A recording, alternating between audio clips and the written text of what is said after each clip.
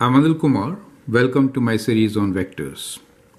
We'll now understand intersection of three planes with the help of this particular example. Discuss the intersection of the following three planes: 3x minus 3y minus 2z equals to 14, 5x plus y, minus 3z equals to 10, x minus 2y plus 4z equals to 9. So we got three planes and we need to find intersection of these planes. We'll adopt the method of matrices to solve this particular system of equations. So let's begin by writing augmented matrix. In augmented matrix, we only deal with the coefficients. So the first equation coefficients are 3, minus 3, minus 2. The values after the equal to sign are written after a vertical line, so that is the augmented matrix. So we get 5, 1, minus 6, 10, and then we have 1, minus 2, 4, and 9. We'll actually do elementary row operations to find the solution. Normally, we should be rearranging the rows so that we write the simplest form right on the top. So I'm going to change and write down this particular row on the top. So we'll have 1, minus 2, 4, 9 on the top, and then we'll retain 5, 1, minus 6, 10 as such, and write down 3, minus 3, minus 2 as the third row. Now that really helps in most of the operations. We are interested in making these three things 0 using the first row. So first row should be the most simplified. So that's the whole idea.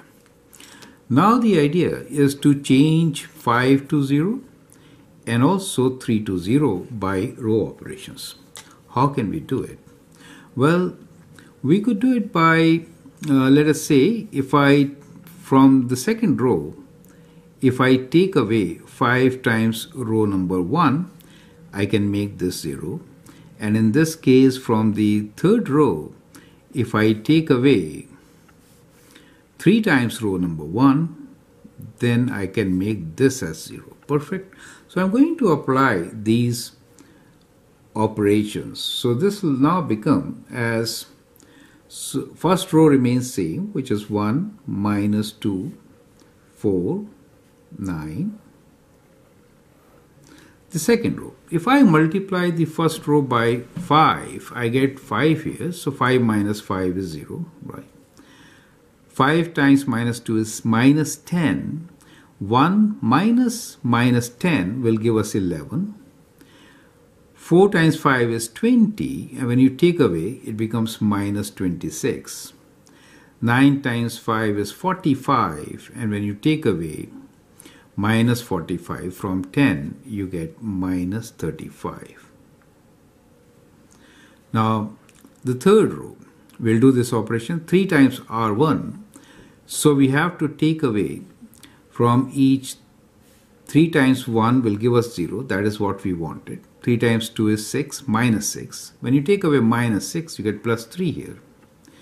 Now, 3 times 4 is 12. Minus 12 from minus 2 gives us minus 14.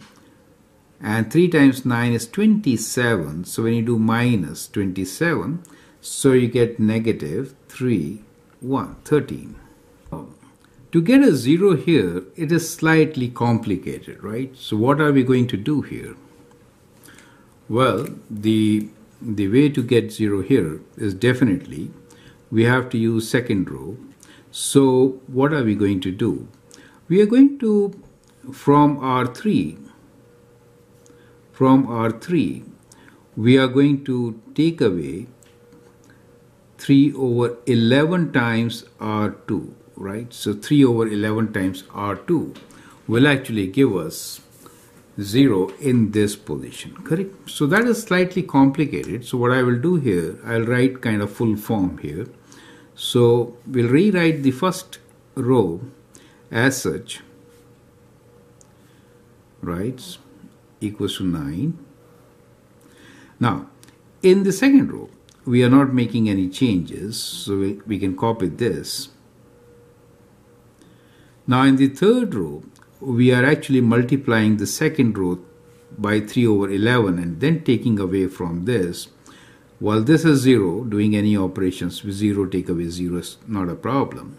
So here, if I multiply 11 by 3 and then divide by 11, I do get 3 here, right? And when I take away, then I do get 0, 3 take away this. But this minus 14 portion becomes typical.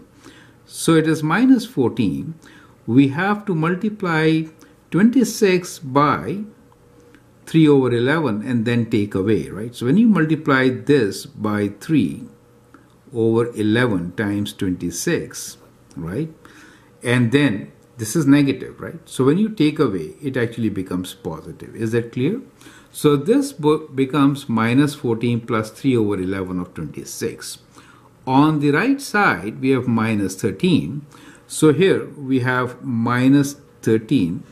And from this, we have to take away 3 over 11 times minus 35. So that makes it plus times 35. Is that clear to you? So that is what we get here. So now we have a form in which we can equate and find x, y, and z value, right? So you got 0, 0, and something here equals to that thing. So let's simplify these numbers and get our answer. So that basically means that the z value, so this is like minus 14 plus 3 times 26 over 11 times z equals to all this, which is minus 13 plus 3 over 11 times 35. Is that clear to you? So that is what it is. So this is all z. So the value of z is the ratio of these two. Okay, so let's simplify this separately and then find the value of z. So we will do 11 times minus 44. We could do it on calculator now, slightly more complicated. So 11 times, minus 14 plus 3 times 26 divided by 11, right? So equals 2. So that gives you a number, minus 76 over 11z equals to, on the right side, we have 3 times 35 divided by 11, and we'll take away 13 from this. So that gives you minus 38 over 11. Clear? That's what you get. Now from here, you can solve for z. So the value of z basically is equal to minus 38 divided by minus 76, correct? So 11 cancels, correct? So you get this, which is equal to half. So the value of z which you get here is half. Is that clear to you? So slightly difficult values to work with. However, you understand that by this simplification, we do get the value of z directly, right? So z is half. Now we can substitute this value of z and get the value of y and then x.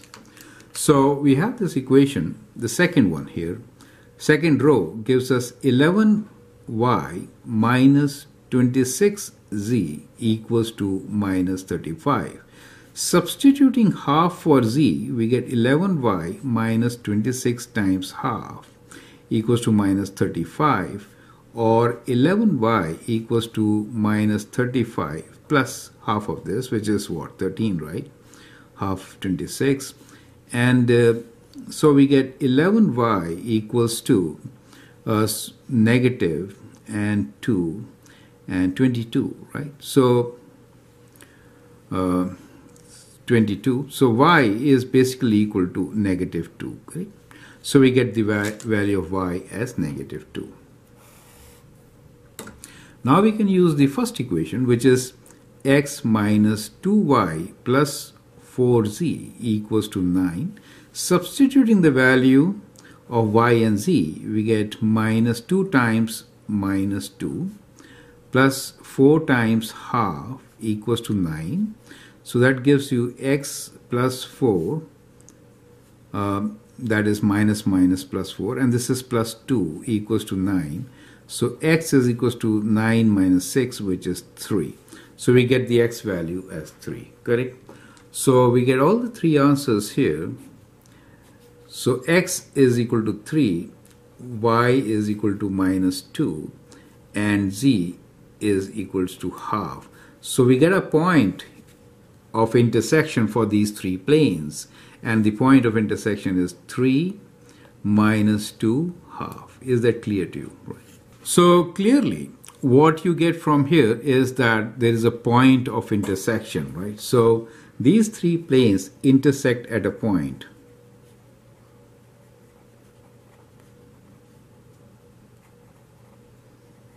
And in this case, the point of intersection is 3 minus 2 half. Perfect. So the normals of these planes will be perpendicular to one another. That is another very important thing which you can actually figure out.